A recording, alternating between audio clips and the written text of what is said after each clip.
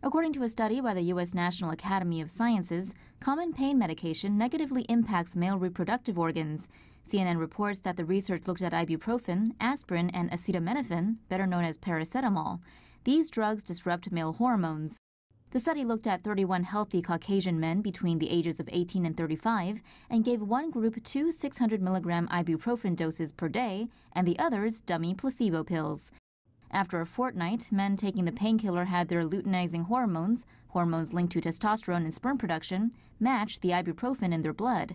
They also simultaneously saw their rate of testosterone to luteinizing hormones diminish. This created a condition linked to weakened fertility, stroke, and heart attacks known as compensated hypogonadism in the men affected.